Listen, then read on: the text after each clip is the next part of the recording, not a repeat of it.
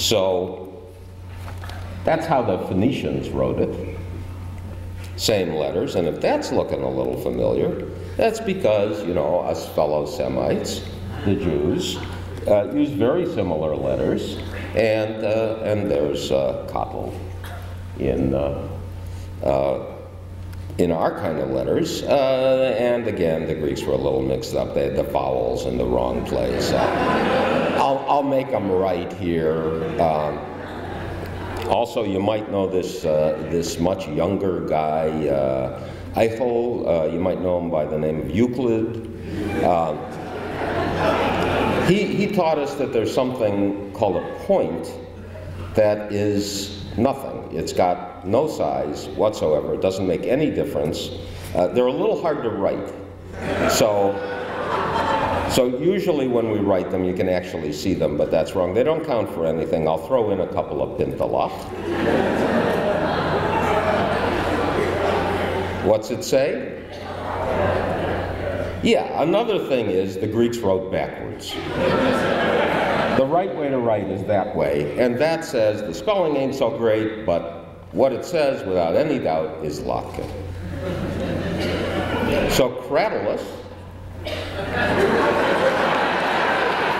is the latke.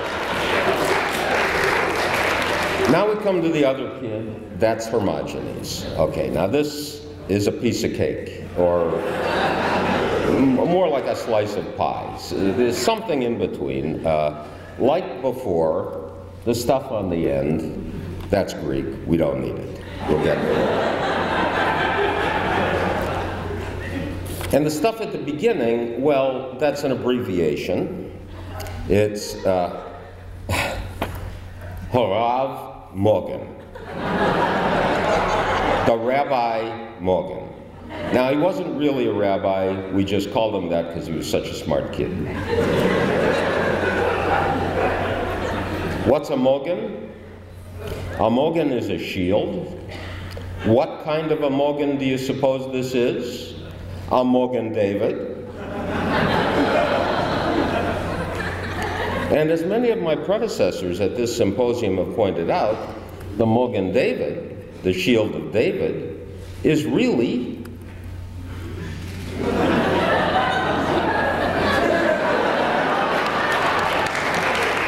a couple of Hamantaschen. So the whole story is actually an allegory, right?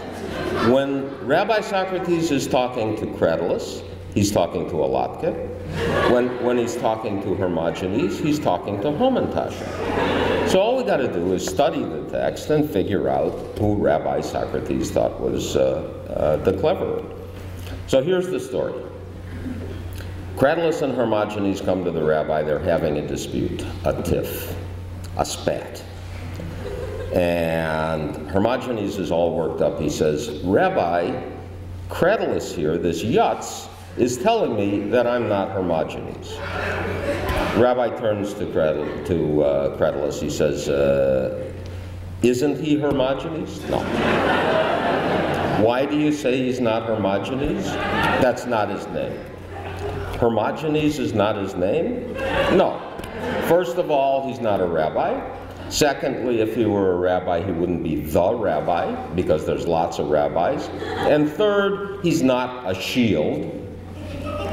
Do you think that, God forbid, if we were drafted and sent into battle, he would let me use him as a shield and walk behind him? So that's not his name. So the rabbi turns to Hermogenes and he says, don't you think that Hermogenes is the wrong name for you? He says, no.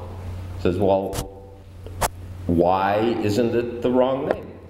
And Hermogenes says, well, it's all tradition. It's just plain tradition. Custom and tradition, that's all there is to names.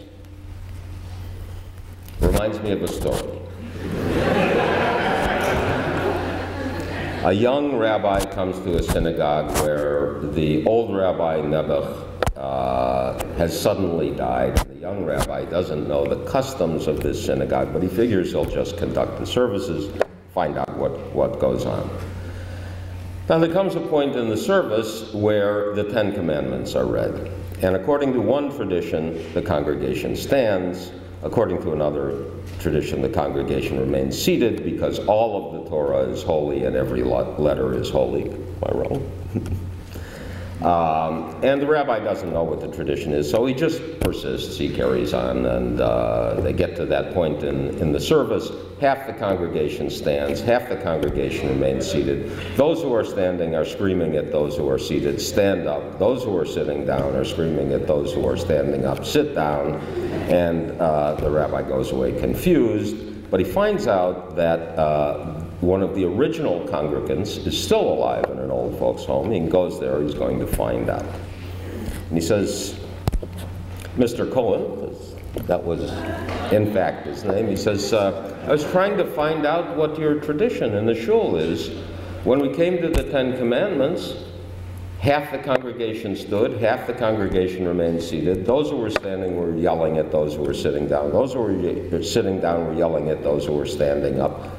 What's your tradition? Mr. Cohen says, that's our tradition. Right name, yes.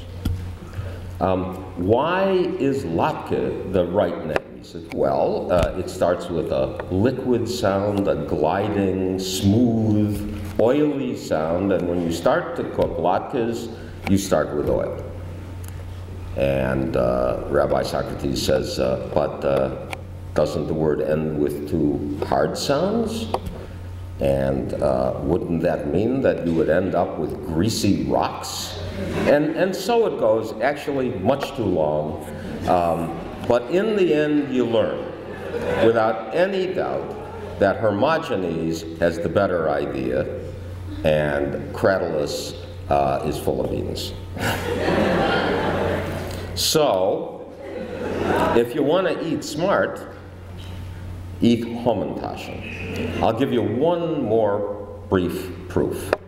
Much later, there was a young guy, wonderful rabbi, and an even better physician named Rambam. You might call him Maimonides, and he really understood ailments.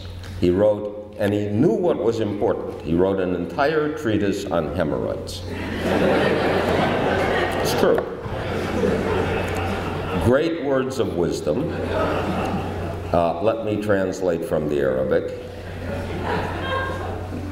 Loose stool is better than the opposite.